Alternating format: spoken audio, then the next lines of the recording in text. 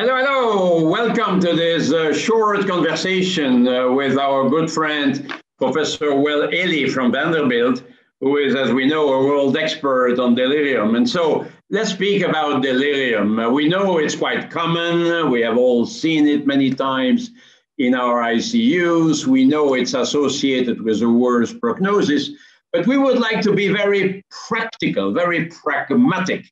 And we will ask Wes first, have we made some improvement in the prevention of delirium? Of course, we need to treat whatever is abnormal, the electrolyte problems, the sepsis. We need to apply good medicine. We should avoid over-sedation, have a humane approach, but anything really new? Yeah, there are some really new things. You know, for about 50 years, we used antipsychotics routinely for delirium. And now through our Mind USA trial, which we published in the New England Journal in 2018, we know that antipsychotics don't treat delirium. They can help calm the patient and they do not suppress the respiratory drive. So they're still very good drugs for people. And I use them all the time, but I do not use them to treat delirium.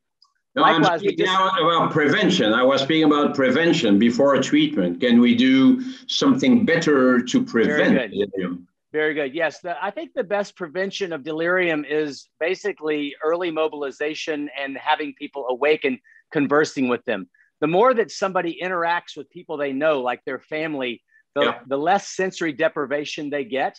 And then the last two things I would mention on prevention is that thing about sensory deprivation. If people have difficulty hearing or seeing or have problems with their sleep-wake cycles. So I always emphasize hearing aids, eyeglasses, and at night, turn that darn TV off and let the patient sleep. Absolutely, that's very important. Do you think that giving a little bit of sedative agents at night could help, like a little bit of midazolam to sleep better?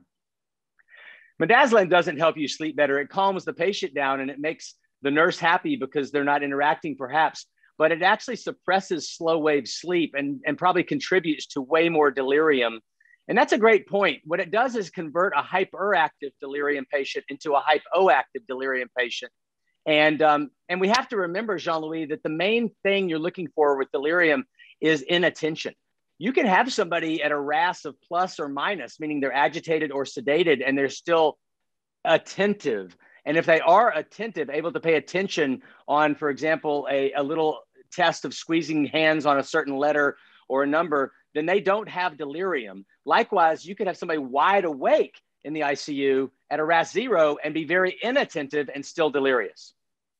Yeah, so you mixed a little bit of prevention and the treatment. If I ask you now specifically, once I have identified delirium, of course, I need to continue what I have started, communication, etc. But there is no pharmacological therapy except for agitation, right? Well, the way that I approach delirium treatment-wise is I think of this mnemonic called the Dr. Dre, diseases, drug removal, and environment. So I first think of, as you said earlier, the diseases causing it, treat those, sepsis, hypoxemia, et cetera. The drugs that are causing it, get rid of them. So get rid of benzos, get rid of anticholinergic drugs. And then the environment, and we talked about eyeglasses, hearing aids, and sleep. In addition, though, Jean-Louis, we can give drugs which are less deliriogenic. Like, for example, alpha-2 agonists or propofol are probably safer drugs to use than these other drugs like overuse of narcotics or benzodiazepines. Yeah, very good. But no specific agent, right? No specific agent. We just published a paper called the MENS 2 study in the New England Journal of Medicine, where we randomized propofol versus dexmedetomidine. And I actually thought that the alpha-2 agonist was going to create less delirium, but it did not. It was the same as propofol. Yeah, right. So you are a great advocate of the objective assessment of delirium. I have always been a bit doubtful about it because if there is nothing specific about the approach, what does it change to identify delirium? Tell me. Yeah, exactly. I know you're dubious of it. And the reason that I think it's important is because when I or a nurse or another colleague recognizes that somebody is inattentive, we can at least just pay attention to the dignity and the personness of this human being in the bed and realize, oh my gosh, their brain isn't working, I can do some little things to adjust their care today, like getting rid of a drug, getting them mobilized, making sure they have more time with their family, that brings that person's brain back into focus. And then that person can communicate themselves to others about what they care about and what matters to them. I find that what I do as a doctor is I think too often about what's the matter with a person. Instead, I need to be thinking about what matters to a person. And I can't know that if they're delirious. Very good. Yeah, very good.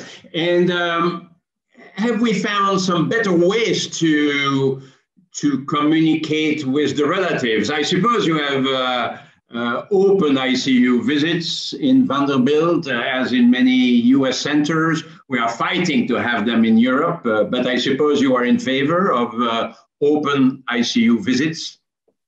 I really am. I think that if you add the family into the A, B, C, D, E, F bundle, the F, I just call it the A to F bundle. If you add the family in, the way I do that is that I bring them into rounds. And when I round, the resident or the intern presents after the nurse goes first, then the resident, and then I turn to the family member and give them a lay summary, 30 seconds, 1 minute max, and they can ask a question or two. And what happens is that person gets to advocate, hey, my brother is a dog lover. Can we bring in some videos of his dog? Or my brother likes this or that. And we pay attention and hear that family out about what they need that we're not doing for that person.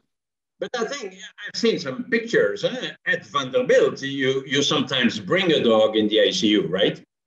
We do. I had a dog in a bed of a mailman recently. The mailman had spent his life afraid of dogs because he'd been bitten, but then recently he had grown to love them. And that guy's heart rate was 120, 130 for 2 solid days. We put his dog in the bed, and without any other treatment changes, his heart rate went down into the 70s and 80s. And that guy was in a coma. I mean, I think it made a huge difference. Just somehow he knew that dog was there. Yeah.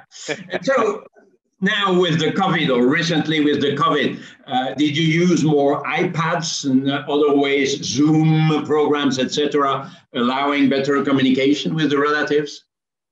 We did, Jean-Louis. We were one of the first ICUs to open back up to visitation.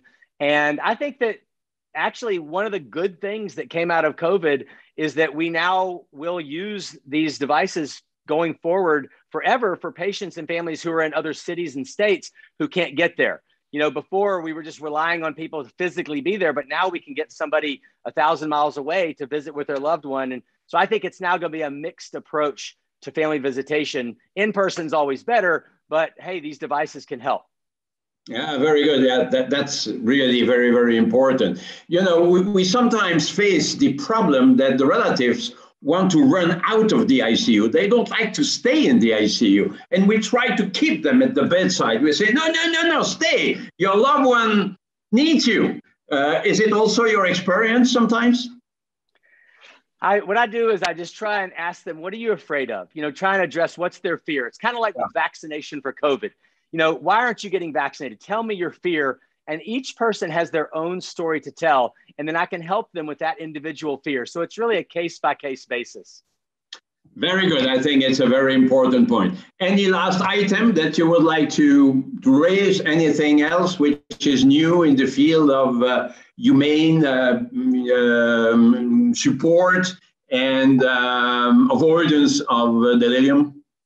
Yes, I'll leave you with one other point. You know, I think that it's important for the listener to realize that every day of delirium adds 20, 30% likelihood of long-term cognitive impairment on the back end. Yeah. In our New England paper in 2013, the brain ICU study, that was the #1 risk factor for long-term cognitive impairment or dementia.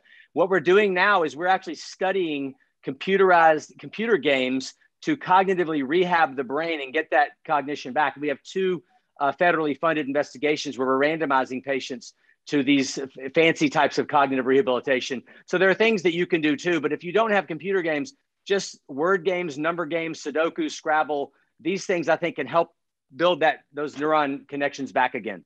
Very good. A last word about virtual reality. Do you believe that this could help the patients in the ICU?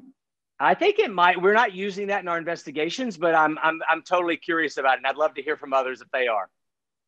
they start to use it in the operating room as well for minor procedures. They investigate the possibility to avoid sedation using this type of technology. You know, Jean-Louis, in our field, we're so focused on diseases like sepsis, and I just want the listener to realize this is a form of organ dysfunction, just like shock, just like ARDS, just like AKI. It's the delirium is the way that the brain fails. And so when it does fail, let's do our best to first recognize it, prevent it if possible, and then try and get that person back again using mobility, disease remediation, getting rid of drugs that are hurting the patient, and then getting that family to the bedside. Those are my take homes. Very good, my good friend. Thank you. Thank you very much for this. Very nice comments. It's very interesting. Take care. We'll see you in Brussels soon. See you in Brussels soon. Bye-bye. Take care. Bye-bye.